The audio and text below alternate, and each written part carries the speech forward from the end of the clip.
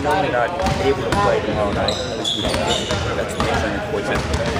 But still, is it special to go back there, even if you can't step on the court? Man, it's special going back there. If I'm playing or if I'm just visiting, it's always special.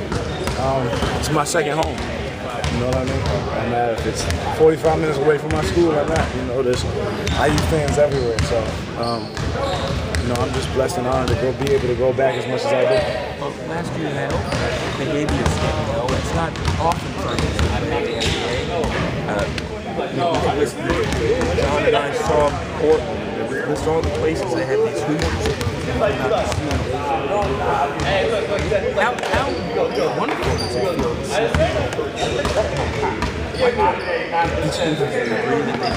It's an amazing feeling. You know what I mean? For them to treat me the way that they do, after only being there for 3 years, it feels like I've been there all my life. And for them to treat me the way they do is just, you know, there's no words for it. I'm a loss for words for it. So it's just a blessing and an honor to be a part of something bigger than myself, like the IU culture and the IU family. You know what I mean? To be a part of that, when you're a part of it, you're a part of it for the rest of your life. So it's an honor. I know there's no timetable on your term, but Jock said you're slowly kind of stepping it up, ramping it up a little bit. How's the progress? It's good. You know what I mean? By God's grace, it wasn't as serious as it could have been. You know, but I'm taking my time getting back, not rushing. You know what I mean? Doing what I can. Trying to stay in shape at the same time. And, you know, when I'm ready, I'll come back. I know when I'm ready. How much did that kill you sitting on the bench having to watch you being the competitor you are? It kills you a lot. It does, but at the end of the day, it's a part of basketball. You know, people get injured all the time. You know, but it doesn't define who you are. So I'm just going to continue to keep getting better and continue to keep getting better mentally. I think that's the biggest thing for me is when I'm sitting over there, you know, kind of visualizing myself in the game, things I would need to do in order to be prepared for certain situations and what I would do at a certain point in time in the game. So it benefits me, you know what I mean? So it might have been a blessing in disguise. Well, I asked you about weight loss, purposeful. What did you come in for training? Like, I'm not sure. You would have to ask Bill, but it's around like 212, 5% body fat. So I think it's pretty good. I had to give up Oreos. What did you have to give up that killed you? Bread. Bread? Bread was tough. Bread is everywhere. If you think about it, it's everywhere. Everywhere you turn, bread is there. Is it workouts? Is it diet? What percentage would you put on each one? I think a lot of it has to do with diet because I work out every day. You know what I mean?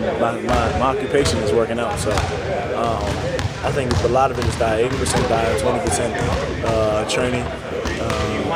The biggest thing is what you put in your body. What you put in your body, you get out of it. So, you know, I'm doing a better job of doing that. You said you got a little bigger than you wanted to last year, right? Yeah, a lot bigger than I wanted to. But, you know, it's a part of the process of me just learning what I need to do and how my body works and what size I need to be at in order to be effective. Thanks, man. As an observer, what'd you see out of these guys in Miami, especially from the rookies? How'd they perform in your eyes? Phenomenal. You know what I mean? You know, they faced adversity very well. You know, they went on that little run in the fourth quarter. You know, Coach Vaughn ain't called a timeout, which was perfect for them. You know what I mean? Yeah. And they handled it very well. You know what I mean? And Devin Marble didn't play the whole game and came in and hit a couple big shots. You know what I mean? Elfrid came in and played very well for us.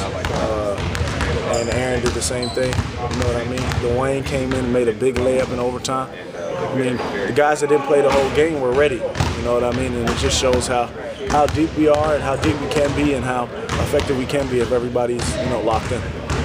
You've told us that Indiana was the first school that believed you. First and only. So was there ever a second school where some other schools finally wised up where that came in late where you after I was 2 years in. Indiana. No, I'm just playing. But no, there wasn't really any other school. Indiana was, Coach Creighton offered me after seeing me play one time in high school. And towards the end of my senior year, I only really had them as a college offer. only went on one visit because that was my only visit. Now, I didn't tell them that at the time, but afterwards, I pretty much broke it down to Coach Crean, like, look, I didn't tell you this, but like, if y'all didn't recruit me, I wouldn't know where I was going. So I would have probably walked on somewhere. But again, it's just a blessing in disguise, man. So He offered you after game your sophomore year? My senior year in high school.